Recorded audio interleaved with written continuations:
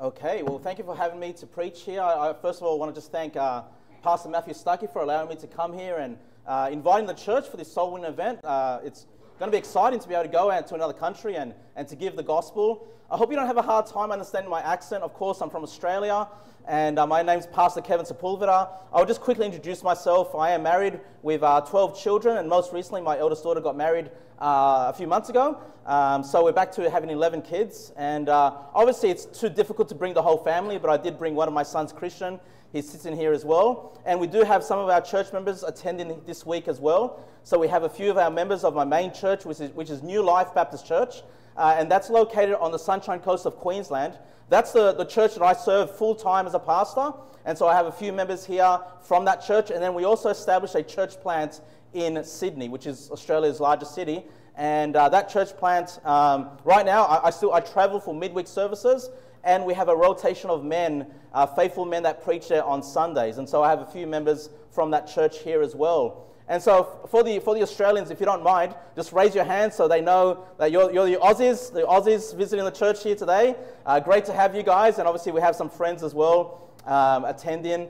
And I know Brother Christian. I've known him, for probably a few months before you came to visit Verity Baptist Church. So, and obviously I know some other faces as well, some Americans that have traveled. I've met you as well. Though please forgive me if I don't remember everyone's names, and please feel free to introduce yourself to the brethren here from Australia. I mean, it's so exciting to be in the Philippines. I never thought I'd be in the Philippines, I'll be honest with you, but so exciting to come to a place where we can have brothers and sisters from different places across the world. And obviously, Australia is very different to the Philippines. I mean, as soon as you get off the aeroplane and you get in a taxi, you can tell how different it is. Like in Australia, we drive inside the lanes, whereas you guys drive in the middle of the lanes. Like, I don't really understand the rules that you have here. Well, praise God, it seems like things work here. And of course, we have at least people from America, maybe from other countries as well, visiting. And so, when I was thinking about preparing a sermon for today, I wanted to share something of one of my favorite characters in the Bible, which is King Hezekiah.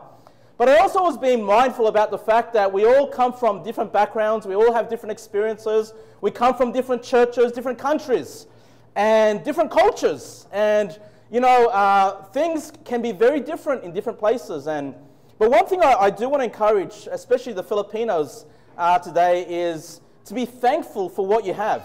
In the sense that, praise God that you've got a pastor that was willing to relocate himself from the United States to come here to establish a church, a church that teaches sound doctrine, a church that prioritizes soul winning. That's something we ought to be thankful for. And I know it's been a few years, and, even as God's people, and we see, we're able to do some great works for the Lord, we're able to further His kingdom, and we see the hand of God in our lives. Sometimes we forget to be thankful for the things that we do have. Right. Like many have traveled to the Philippines because we hear how receptive it is in the Philippines. Like we're excited to come to a place where we get the opportunity to give the gospel. People are willing to hear, and you've got a God-fearing nation where people are not just willing to hear the gospel, but to put their faith and trust in the Lord. And so when we see these great numbers, like literally in the hundreds, that's something I want to encourage you as the Filipino people to be thankful that you live in a country where people are so receptive to the Word of God. In Australia, it's not like that. In Australia, it's very difficult to find someone who is willing to allow you to give you the gospel. And then even once you've given them the gospel and, they've understood it, to get them to actually call upon the name of the Lord, it's like pulling out teeth. Because we don't have that church going. We don't have that praying culture. And sometimes people may just feel embarrassed, in front of you to call upon the Lord. And so what I'm trying to say to you, especially for the Filipino brethren, be thankful that you live in a country that people have a fear of the Lord. A country that you can actually be driving down the road, and there are actually some Bible verses, maybe some perverted versions of the Bible, but nevertheless, there are some Bible verses where people still have a respect for God's Word. Right. We don't have that in Australia. It's very difficult. And so the opportunity to just come here and to be in fellowship with you and to experience and get excited, a little bit more excited for winning souls. And, it's something that you guys have that is of great value, that people are willing to lay down hundreds and thousands of dollars to come to the Philippines to experience, to get a slice, of the experience that you guys have on a weekly basis. So, the reason I say all of this is because, we're human beings and we have a sinful nature, we have a fallen nature, and it's so common, it's so easy to be serving the Lord and to forget to thank Him. Thank Him for the blessings that He has given us. And like I said, you have a great pastor, you've got a great church, you've got a great nation where people are God-fearing, and I want you to remember, please be thankful for that. And the reason why this came to my heart is because, there are many Filipinos in Australia, and many Filipinos travel to places like the United States. And the main reason people do that is to seek, a higher income, a better quality of life. And I'm not saying that's your heart here this morning, but I'm just saying that many times people are trying to escape a country and get that better quality of life. And quite often you might have this impression, and maybe there's someone here today, you have that impression, the grass is greener on the other side. Like, life would be so much better in some other place in the Philippines. But what I'm trying to say to you is when you lose, your appreciation, when you lose your gratitude, you're going to have that mindset. And I want to just remind you, boy, what a blessing to be in the Philippines. What a blessing to be able to give the gospel. What a blessing to be able to see so many people saved. Like, what a blessing to have literally hundreds come to know Jesus Christ as Savior. Boy, when you enter into eternity, you're going to have hundreds of people, thanking you, for coming to them and giving them the gospel, for having a heart for these lost souls. And that's something that, we're going to have a few. Don't get me wrong. In Australia, we have some but all the noise is going to be when Verity Baptist Church enters into eternity. That's where the noise is going to be, And so that's, again, something to be appreciative of. Now, before we get into 2 Chronicles 32, I'll just quickly read to you from Ephesians 5:20. You don't need to turn there. Ephesians 5:20 says, "Giving thanks always for all things unto God and the Father in the name of our Lord Jesus Christ." The title for the sermon this morning is Giving Thanks Always. Giving Thanks Always. Now, it's hard to give God thanks when we're going through difficult times. But when we're going through good times, and I've gone through this, I'm not saying I'm some perfect man here, I've gone through this, where I've seen God's blessings, and I've seen how God is doing a great work in my life, and God is blessing the family, and God is blessing the church, and I forget to thank Him. And how sad is that when we forget to thank Him? Now, we have this great king in the Bible, King Hezekiah, one of my favorite characters in the Bible. Surely, he was able to do, such a great work, and he was able to clean the land of Judah from the idol worship and going, ways contrary to the Lord. And he's able to get people, excited about the things of God again. He was able to fix up the temple of the Lord, and get the nation back on track, serving the Lord as they should. But even a man like Hezekiah got to a point in his life where he forgot to give thanks for the blessings that God gave to his life. Now, before we read 2 Chronicles 32, can you come with me 2 chapters prior, 3 chapters, 2 Chronicles 29. Come with me to 2 Chronicles 29. And I'm going to give you a bit of a backstory with King Hezekiah. Let's see what the Bible says about him here in 2 Chronicles 29, 2 Chronicles 29 and verse number 1. 2 Chronicles 29, verse number 1, the Bible reads, "Hezekiah began to reign when he was 25 years old, and he reigned 29 years in Jerusalem. And his mother's name was Abijah, the daughter of Zechariah." Look at this. "And he did that which was right in the sight of the Lord, according to all that David his father had done. He, in the first year of his reign, in the first month," look at this, "opened the doors of the house of the Lord and repaired them." You see, before he came to reign, the doors of the house of the Lord was closed. The temple was closed. They weren't worshiping God as a nation. They were worshiping false gods. When I think about Verity Baptist Church, the Lord God sent a man here, your pastor, Matthew Stuckey, to come and open the doors of Verity Baptist Church. And just like King Hezekiah, his heart is toward the Lord. His heart is toward the people of God, and making sure that as a people, we're back worshiping God the way that we ought to. It says in verse number 4, "And he brought in the priests and the Levites, and gathered them together in the east streets, and said unto them, Hear me, ye Levites, sanctify now yourselves, and sanctify the house of the Lord God of your fathers, and carry forth the filthiness out of the holy place." And so not only does he open the doors, not only does he repair the house of the Lord, but then he organizes the preachers, the leaders, the spiritual leaders, the Levites, that's what their responsibility was. To go and clean up the house of the Lord so they can return back to worshiping the Lord as they should. Now, if you don't mind, keep your finger there in 2 Chronicles and come with me to 2 Kings. Let's get a little bit more of a summary of the life of King Hezekiah in 2 Kings chapter 18. 2 Kings chapter 18, please.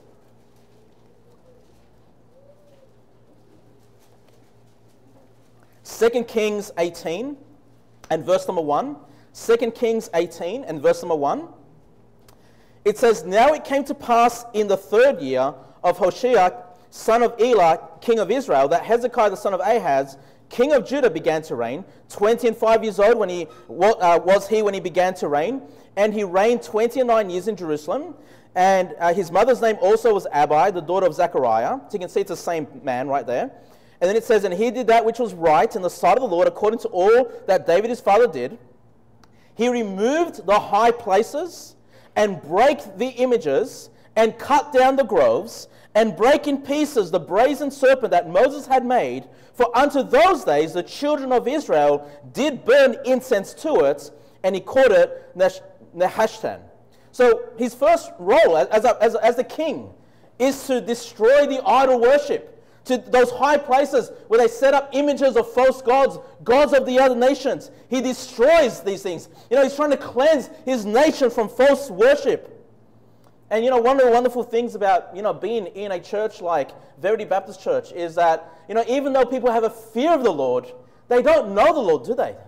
Even though people have a fear, it's like they still haven't grasped. They understand, like obviously Easter here in the Philippines is a big deal. It's a big celebration, isn't it? But people, and they recognize, if you ask them, do you know about Jesus? They know about Jesus. Do you know about his death and his burial and resurrection? They know about that. Do you know that he paid for your sins? Yes, they know about that. But are they trusting Christ? No, they're trusting anything else. They're trusting everything else. They're trusting their idols, and they're trusting their good works like many other places in the world. And so King Hezekiah, his goal was to ensure that we get rid of the false worship out of the nation. It continues there in verse number 5. "He trusted in the Lord God of Israel, so that after him was none like him among all the kings of Judah, nor any that were before him." Wow. For God to say that about a king. There's no other king like you in all of Judah. This is why King Hezekiah by far is like one of my favorite characters in the Bible. What a great reputation for God to write that in his word about a man. And then verse number 6, "For he clave to the Lord, and departed not from following him, but kept his commandments, which the Lord commanded Moses. And the Lord was with him, and he prospered whithersoever he went forth. And he rebelled against the king of Assyria, and served him not. He smelt the Philistines, even unto Gaza, and the borders thereof, from the tower of the watchman to the fenced city." And so not only does he fix the house of the Lord, not only does, when you talk about the house of the Lord in the New Testament, that's your local church, isn't it?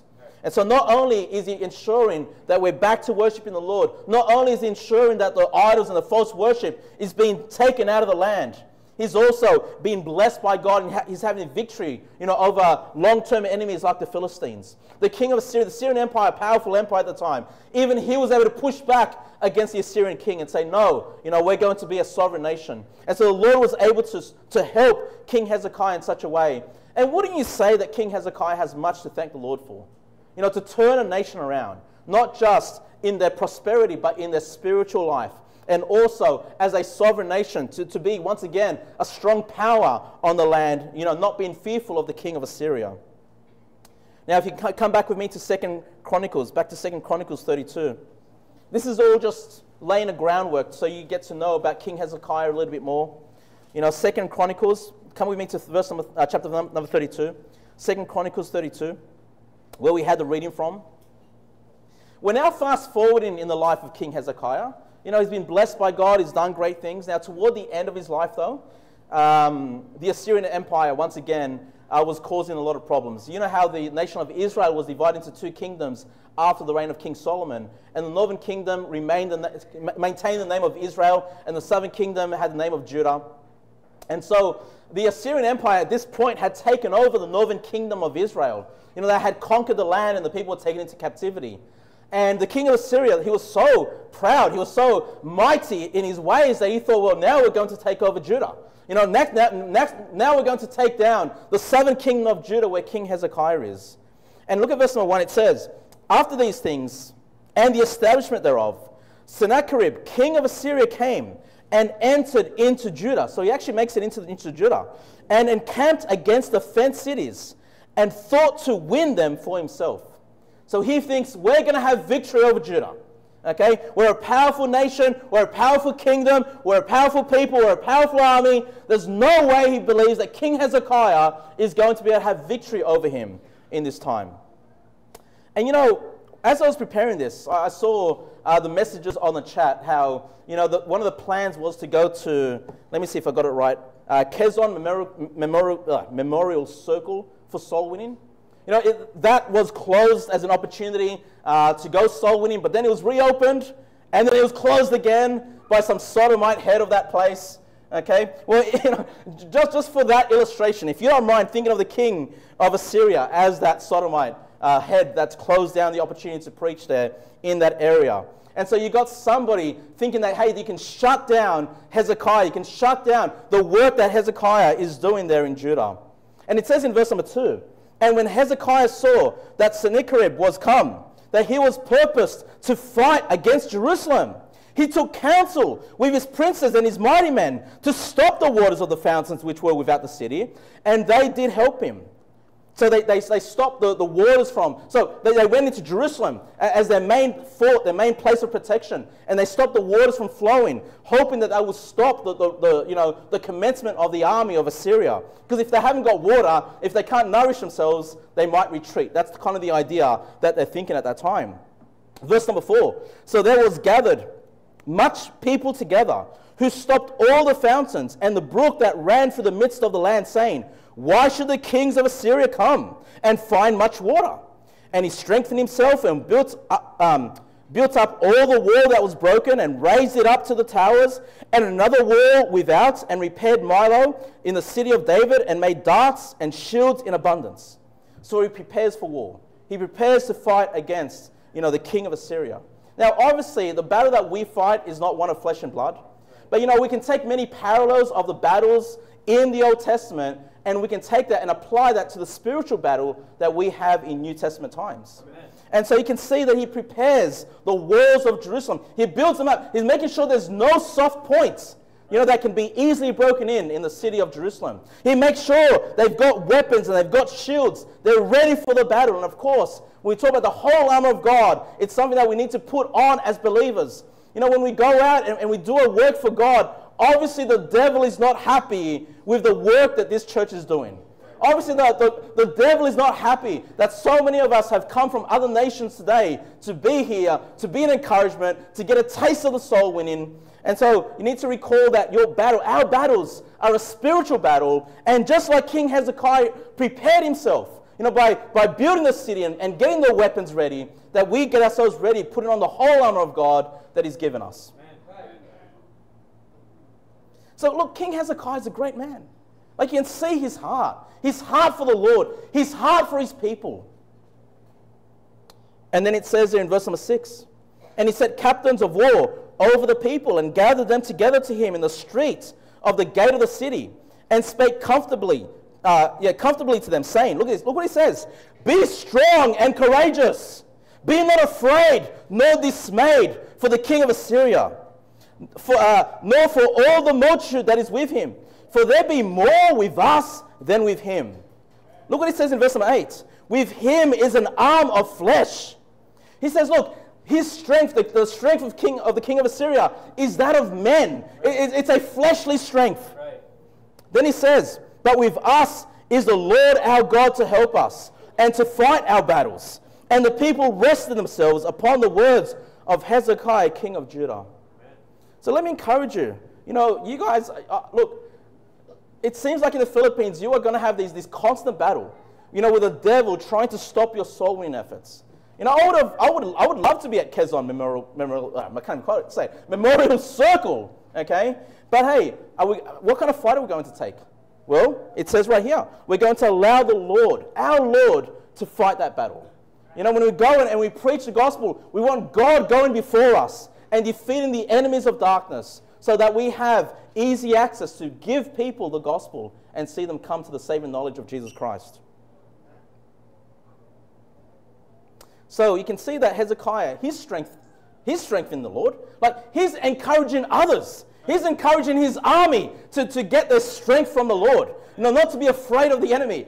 Like, the whole point of this, brethren, just as this starting point here, I just want to show you that even a man who is serving the Lord faithfully, like myself included, your pastor included, yourselves included, we can be on fire for the Lord, doing great things, you know, not being fearful of the enemy, you know. But as we keep going, you just find that the gratitude is lost. The thanksgiving is lost in the heart of Hezekiah. It's sort of hard to imagine as you read through this story, but what this reminds me of is that this can be us.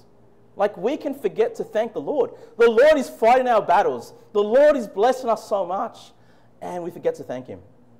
And look, again, you know, I'll confess my sins here somewhat. You know, I'm sure the Lord has answered so many prayers, has blessed me so much, and I'm without doubt that I've not thanked Him for every single thing that He's done in my life. I'm sure there are areas that I've just forgotten to thank Him.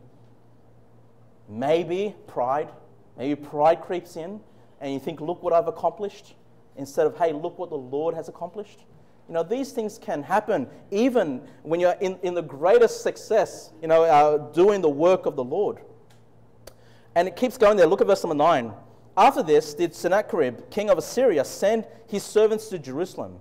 But he himself laid siege against Lachish, and all his power with him, unto Hezekiah, king of Judah, and unto all Judah that were at Jerusalem, saying, Thus saith Sennacherib, king of Assyria, Whereon do ye trust, that ye abide in the siege in Jerusalem?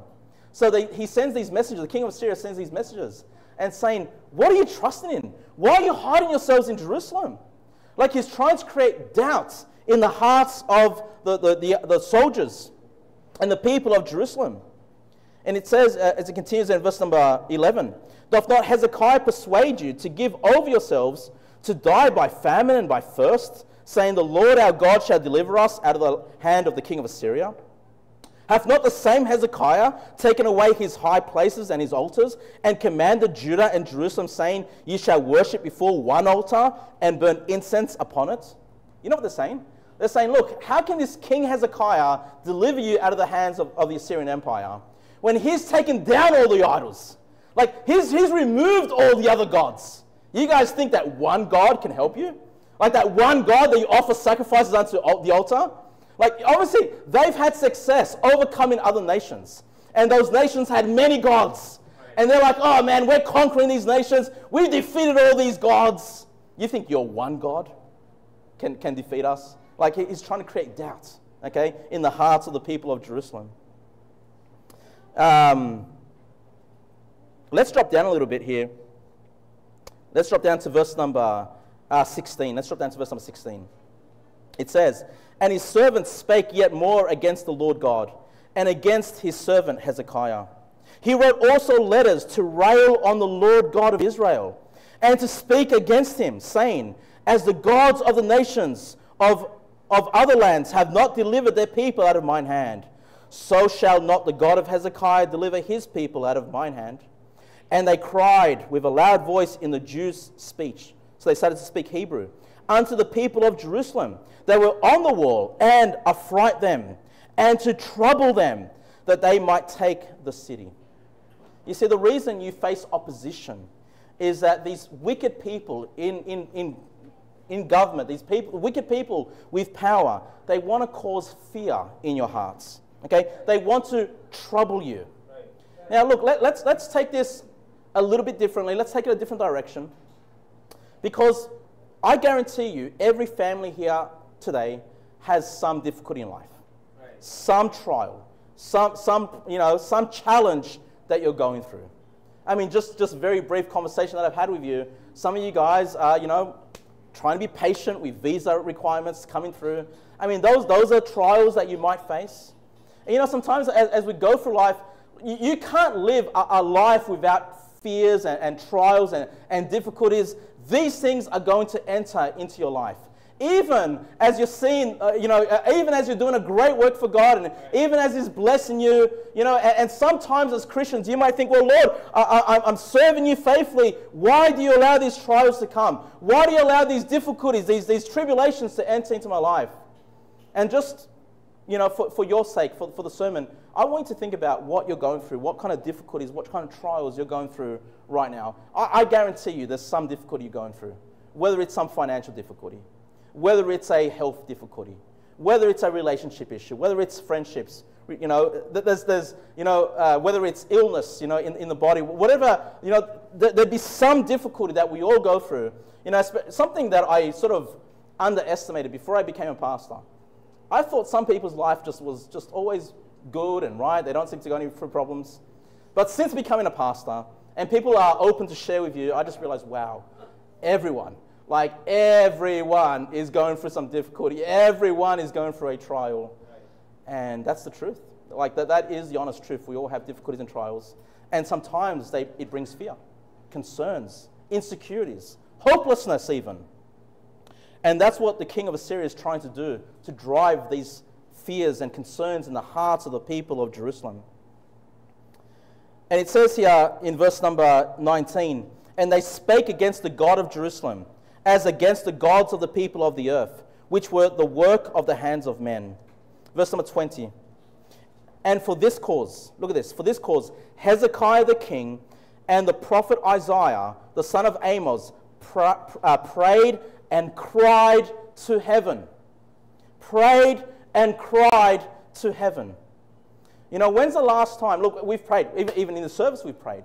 When's the last time that you've actually cried to heaven? When's the last time that you've lifted up your voice and said, Lord, I'm going for a challenge. Lord, I'm going for a difficulty. And you've wept sore, and you've sought the Lord, and you've wrestled Him as Jacob wrestled the Lord, and you said, Lord, I can't let go of you until you give me a blessing. We don't pray a lot like that. We often pray for service, and nothing wrong with service, and praying for our meals, and we should be doing all those things. But one thing, at least, again, I'm speaking for myself here, and I know we're made of the same flesh and blood. I know you're from Adam and Eve. I know we've got the same condition in our flesh. There are times that I just forget to cry to the Lord, to just open my voice, to Him. But sometimes, look, when you're going through difficulties, that's what's required of you. To just find yourself a place and find an Isaiah, find someone that can help you, and just pray and weep and cry. Lift up your voice to the Lord as you're seeking His deliverance. Verse number 21, look what the Lord does. Verse number 21, and the Lord sent an angel, which cut off all the mighty men of valor, and the leaders and captains in the camp of the king of Assyria. So he returned with shame, face to his own land. And when he was come into the house of his God, that they that came forth of his own bowels slew him there with the sword. So the Lord answers the prayer. What's He do? He sends one angel. The Lord sends one angel, and that one angel destroys the army of Assyria. So much so that the king of Assyria runs back, he retreats, and then he's slaughtered by his own family. This is what God can do in your life. And you know what? I'm sure not only do we have problems and trials and difficulties, and I have no doubt that every family's got some difficulty right now, but you can also say to me, Pastor, I've had problems in the past. I've had tribulations in the past. I had fears in the past. But God has come through and delivered me from all those difficulties. I know if you've been saved long enough, you have that testimony. I've seen the hand of the Lord in my life, and He has helped me through some difficult times. Well, if He's done it before, will He do it again? Absolutely. But sometimes, this is what I'm trying to say, sometimes the Lord does amazing, this is a miracle. An angel comes and slaughters an army. God can do a miracle in your lives. And we forget to thank Him. We forget to thank the Lord. We're going to have a look at a moment when Hezekiah does this. Verse number 22. Thus the Lord saved Hezekiah and the inhabitants of Jerusalem from the hand of Sennacherib, the king of Assyria, and from the hand of all other, and guarded them on every side. And many brought gifts unto the Lord to Jerusalem, and presents to Hezekiah, king of Judah, so that he was magnified in the sight of all nations from henceforth. In those days Hezekiah was sick to the death, and prayed unto the Lord, and he spake unto him, and he gave him a sign. So this story, you can read more about it in 2 Kings, but we have a situation where King Hezekiah is sick. He's going to pass away. In fact, that's prophesied that he's going to die. And the Lord does a miracle. He shows Hezekiah, no, you've been healed because you've called upon the Lord. You've sought the help of the Lord. And Hezekiah lives an extra 15 years than what the Lord originally planned for him. So once again, not only do we see a godly man, not only having a victory over the most powerful kingdom at that time, but even at a point of death, a sickness that will cause him death, the Lord is able to come through and heal him. But look at verse number 25, and this is the saddest part in this story. It says, but Hezekiah rendered not again according to the benefit done unto him, for his heart was lifted up. Therefore there was wrath upon him and upon Judah and Jerusalem. Doesn't verse number 25 just seem out of the normal? Like, hold on, Hezekiah, you are such a godly king. Hezekiah, you've, let's say, started a church even. Okay, you've opened the house of the Lord. You know, you've gotten preachers ready to serve the Lord. You've cleansed the land of idols and false worship. You've even defeated the most powerful kingdom, you know, on the land. You've even been healed from a deadly sickness. But Hezekiah rendered not again according to the benefit done unto him. See, the Lord gave him a benefit. The Lord gave him a blessing. The Lord gave him victory. But he forgot the Lord. He forgot to thank the Lord. He forgot to thank the Lord. And I find that sad. Like, King Hezekiah is like a hero to me. And it's like, man, you forgot to thank the Lord. But these stories are in the Bible for a reason. Because I guarantee you, you've forgotten to thank the Lord. The Lord's done great things for you. The Lord God has delivered you. He's probably performed miracles that you don't even understand, that you can't even comprehend. We forget to thank the Lord. And, you know, to Very Baptist Church in Manila, thank the Lord once again for the fear of God that's in this nation, for the receptiveness, you know, of the gospel. You know, I guess, you know, living in the Philippines, I'm not saying you're all, I don't know. I don't really know you guys. I don't really know your hearts. And you know, obviously I want to think the best of you. But, you know, when you grow up in a nation, our mindsets are often, this is what's normal, or this is what's, we get used to, you know, how life is, and we even can take things for granted. Yeah. Like in Australia, one thing we take for granted in Australia is how easy it is to make a living. And sometimes, you know, we forget to thank God about how easy it is to make a living in Australia. Like, you don't need to be this highly educated person. You can enter into a basic entry-level job and you can survive quite easily in Australia. Okay? And yet, guess what Australians complain about? We're not getting paid enough. Right? You know, but then you come to a place like the Philippines. And then our taxi driver from the airport, you know, was sharing his story that he works in Manila, driving his taxi, or driving his grab taxi. And we asked him about his family, and he's got a wife and a daughter. And I was under the impression after work he's going to catch up with his family. He says, no, sir, I've not seen them for 6 months. You know, they're in Bohol province. And I've not seen them for 6 months. And, you know, I've got to come to Manila to just, you know, earn enough to make sure that I can take care of my family needs. And I just thought, wow, you know, like the kinds of blessings that are in Australia, and we forget to appreciate what God has given us in Australia. We forget to thank the Lord for the blessings that we have in Australia. And even for those that are traveling from the United States, you guys have blessings. Like, I often hear about how horrible the United States is becoming. Right? Well, like, the nation itself is turning from the Lord and toward, you know, just essentially just the most wicked ways. And I understand that. Like, the United States has such an influence on the Western world. The United States has such an influence even in Australia. But I'm telling you, Americans, I'll tell you this, it's still more receptive than Australia. You still have a more fear of the Lord in the United States than Australia does. I'm not saying feel sorry for us. We have other blessings. You know, but what I'm trying to say to you, it doesn't matter what nation you're in, you have something to be thankful for the Lord about. Don't take it for granted. You know, Verity Baptist Church, don't take it for granted that there are people from Australia, from the United States, wanting to come here just for a slice of what you experience every single week. Don't be like Hezekiah and you forget to thank the Lord, you know, for the benefits, for the blessings that He's given you in His life. And Australians, let's not forget to thank the Lord. Let's see how people struggle in a place like the Philippines. You know, it's not, you know, the expense to just live in a house, to have a house, you know, and, you know, maybe as Australians, we forget to be thankful for the country that we live in, the benefits, and it's easy to whine and complain. Right. And, you know, for Americans, praise God, you've got a church-going culture. Like, you've got several great churches. You've got great preachers. You know, just the ability to visit one church and visit another church and have a guest pastor on a semi-regular basis and build friendships, you know, amongst like-minded brethren. We haven't got that in Australia. Be thankful for what you have.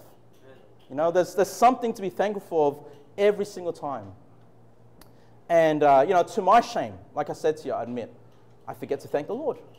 You go about life. You take things for granted. This is what I do. I serve the Lord. I have these blessings, and I forget to thank the Lord. But what was Hezekiah's problem there in verse number 25?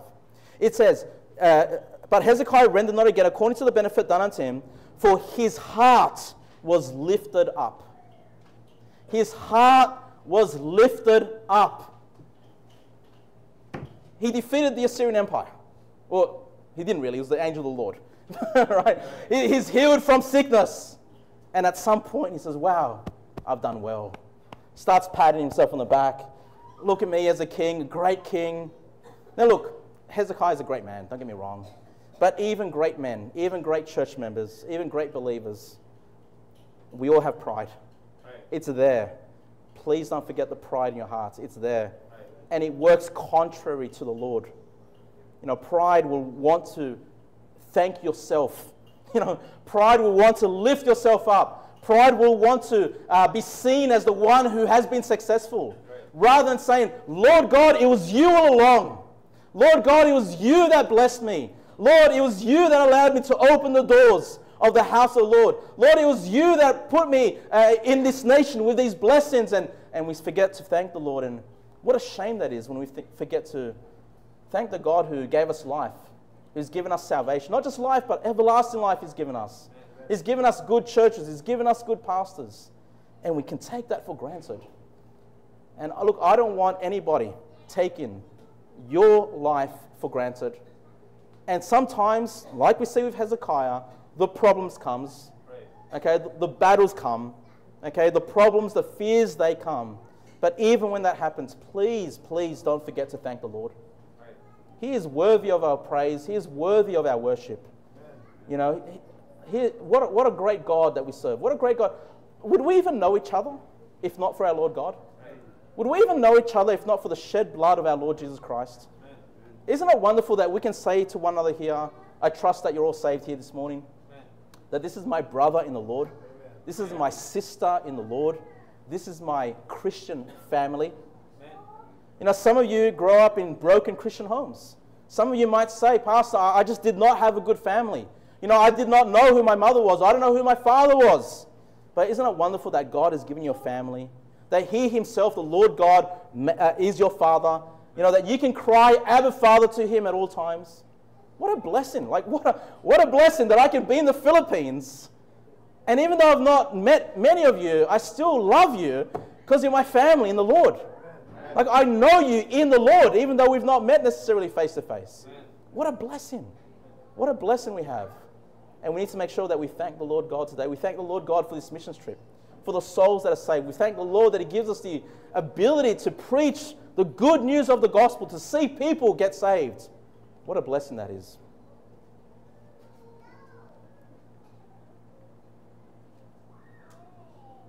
Can you come with me to John chapter 4? Can you come with me to John chapter 4, verse number 35?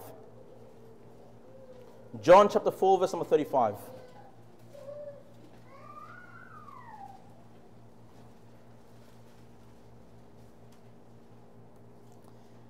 Here we have the story of Jesus Christ and the very famous story of Jesus and the woman at the well, the Samaritan woman at the well.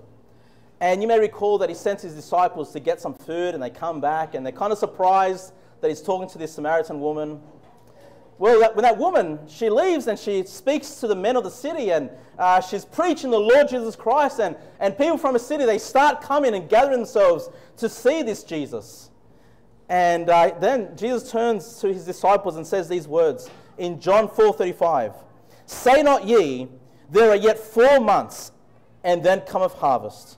Behold, I say unto you, lift up your eyes and look on the fields, for they are white already to harvest.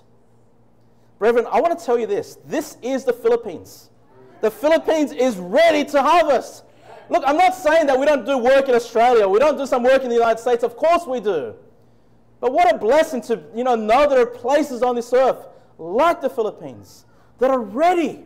People are desiring to hear the gospel. They're willing for you to open the Bible. Brethren, you don't understand Australia. If you walk with a Bible in your arm, house to house, and the person at the door sees the Bible, they're not going to open the door to you.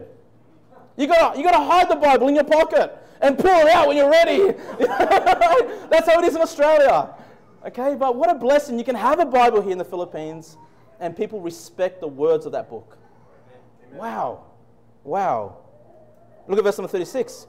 And he that reapeth receiveth wages, and gather fruit unto life eternal, that both he that soweth and he that reapeth may rejoice together.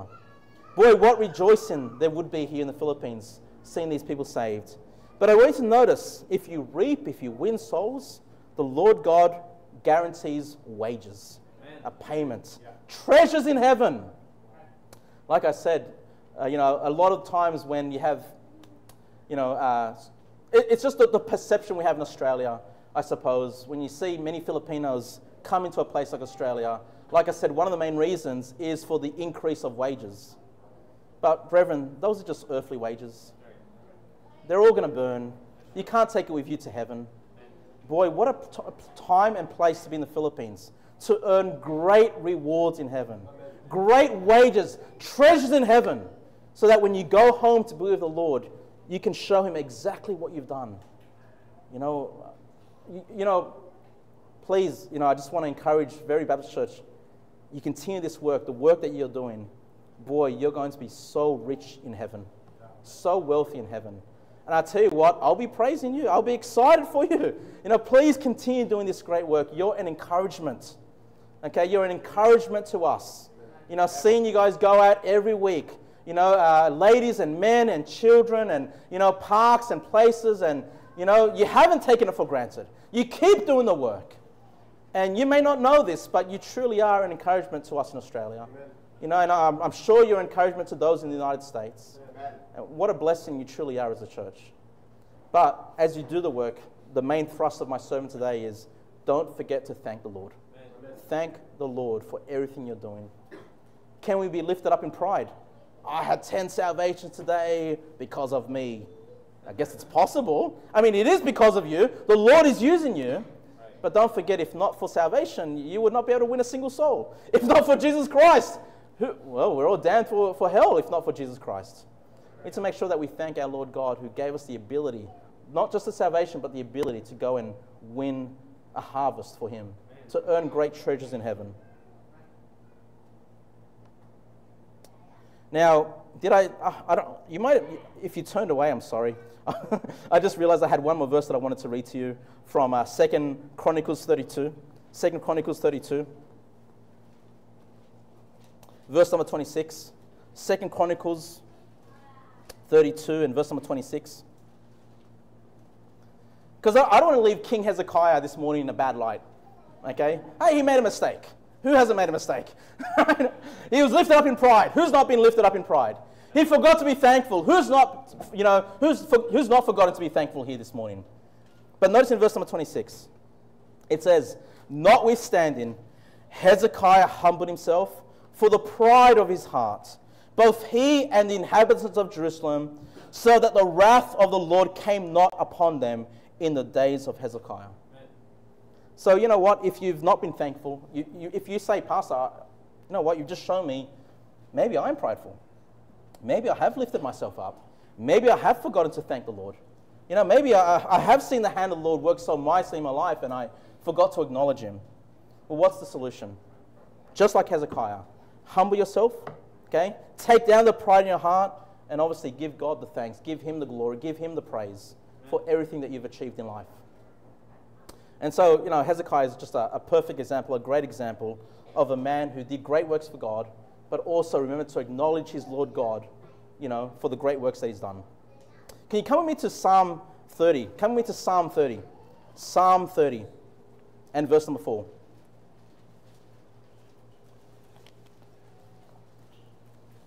Psalm 30 and verse number 4.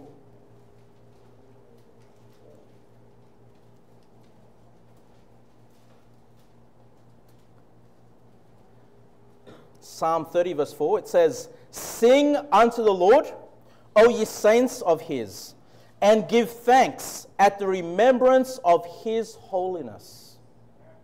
You know, if you need to be encouraged and, you know, maybe you're not very thankful, and what we see here, one way that can help us to give thanks to the Lord is by singing. That's why coming to church is awesome. Okay, you know, you can be gathered together with brothers and sisters singing and praising the Lord. You know, that's going to help your heart to be able to give God thanks. But as you give thanks, remember his holiness. Remember that he is a righteous God, a just God, okay? A loving God, a merciful God, you know, a holy God, a God without sin, a God without darkness. When you just remember who he is, you know, what he is and what he's done, you know, that's going to cause you to remember to give him thanksgiving. When you compare yourself, boy, I've got pride. Boy, I've got problems. Boy, I've got sin in my life. You compare yourself to a holy God, you know, that's going to help encourage you to remember, I need to give my Lord God thanks. Look at verse number 5. "For his anger endureth but a moment. In his favor is life.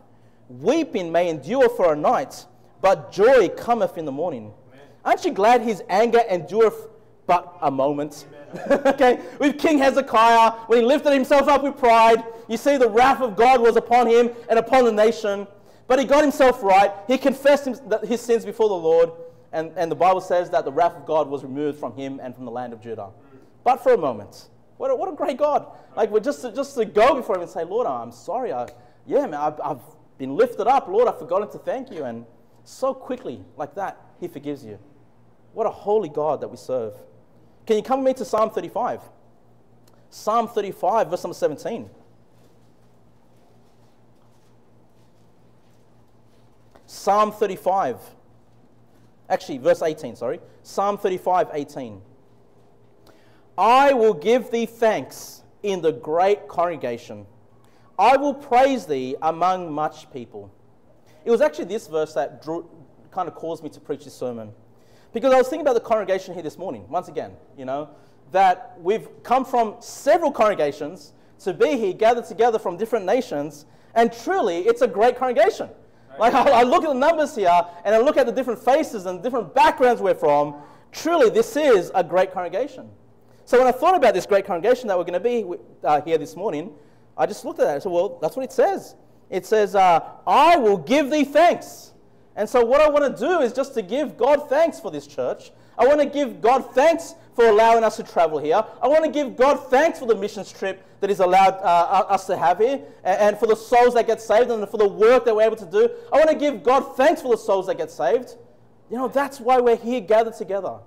Okay, not for the strength of flesh, but the strength of the Lord, that we can depend upon Him. Right. Again, once again, what a beautiful, what a great, what a glorious God that we serve and worship. Come with me to another passage. Come with me to Ephesians chapter 1. Ephesians chapter 1, verse number 15.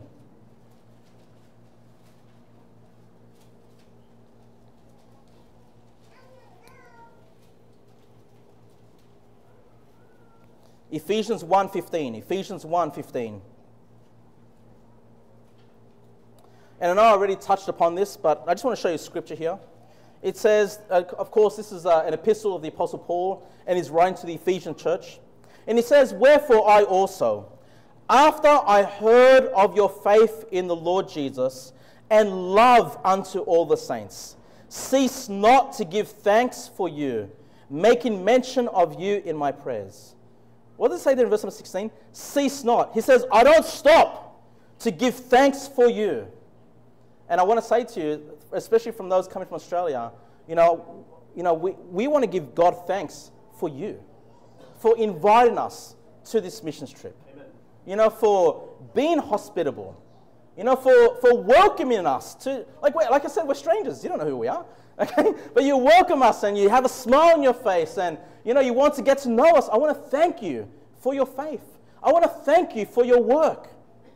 And once again, this is something, we thank our Lord God for who He is, but we also thank God for the brothers and sisters that He's allowed us to meet and to fellowship with and to do a great work together.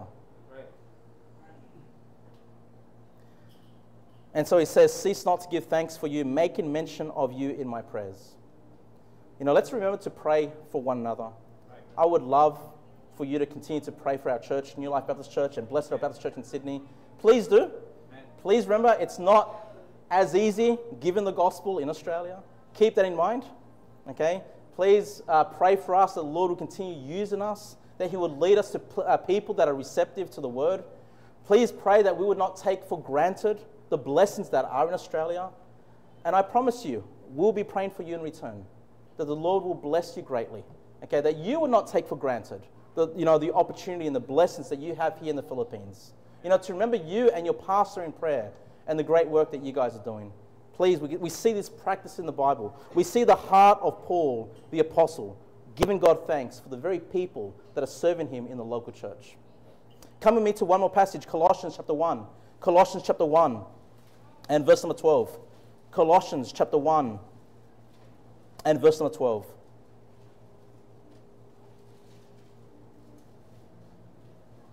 Colossians 1:12. Giving thanks unto the Father, which have made us meet to be partakers of the inheritance of the saints in light. Wow!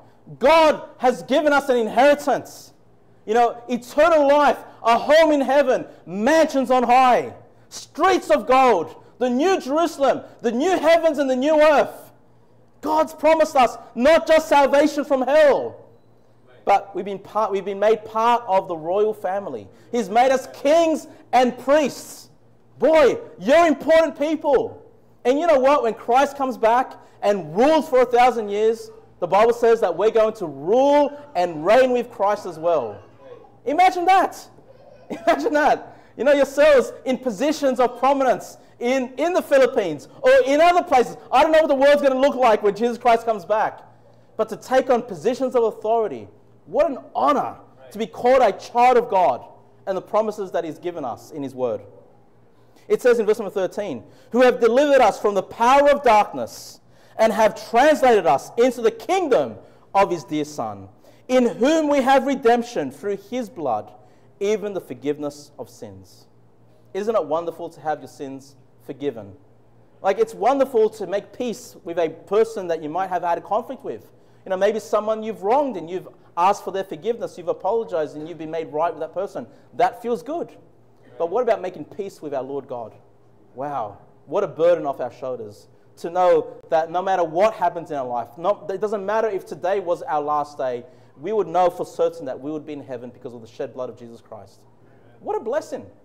Something else that we can be thankful for God, just our salvation, our confidence. Boy, people that do not know Christ, they've got a heavy burden on them. They don't know what happens after. They don't know whether they're going to be right with God when they stand before Him.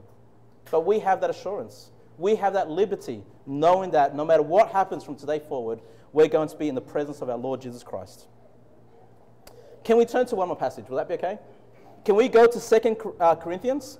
Can we go to 2 Corinthians chapter 12? 2 Corinthians chapter 12.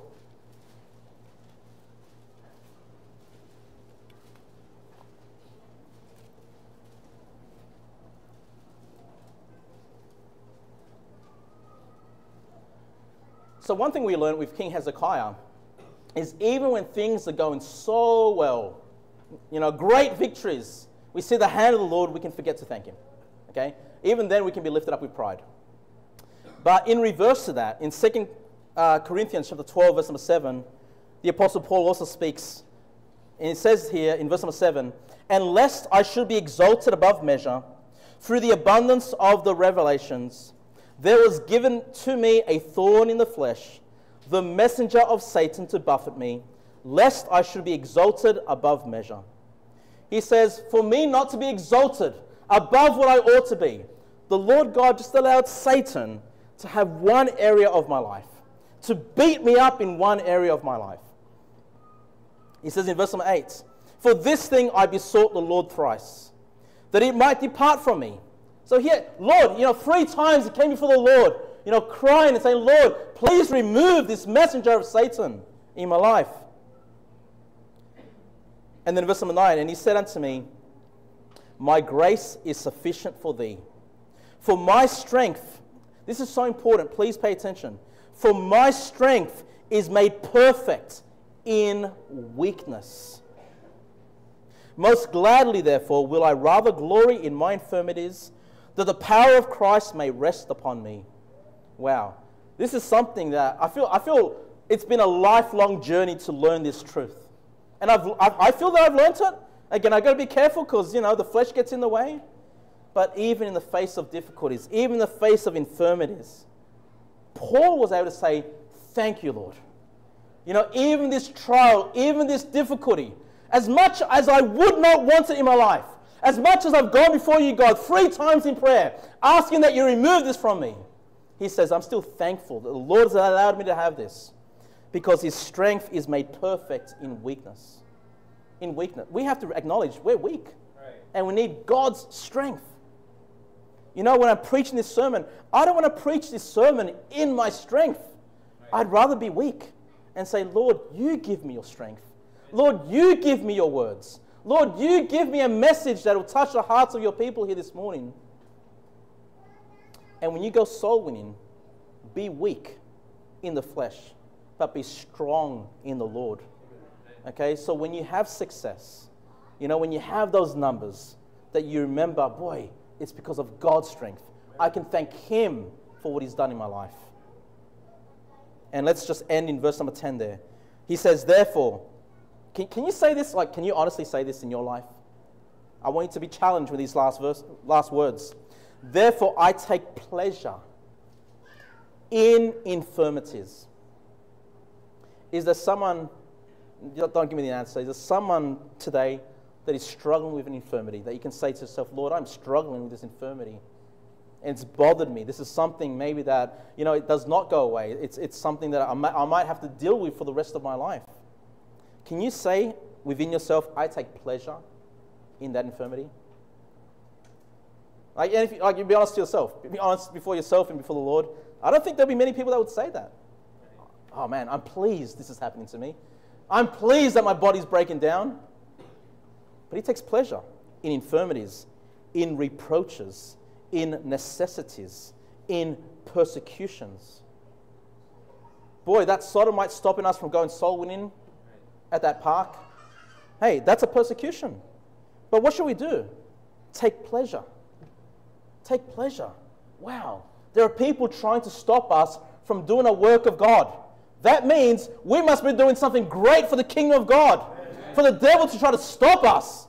Boy, I'm going to take pleasure that God looks down and we're doing a work for him and he bothers the devil. I'm going to take pleasure in the persecutions that I receive.